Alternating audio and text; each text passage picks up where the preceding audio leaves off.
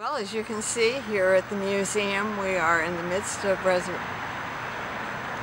fixing the leaking roof, which is detrimental to everything that's under the roof, all the collections.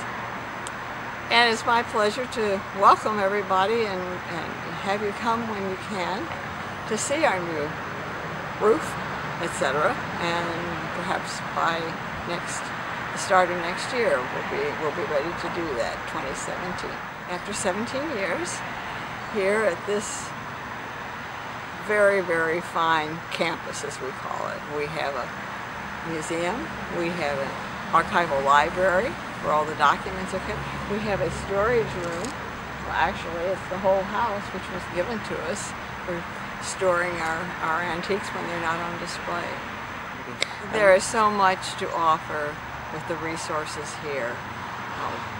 Things that you don't see just in any public library or museum. And it's on you. Well, I have to say the people are just grand here.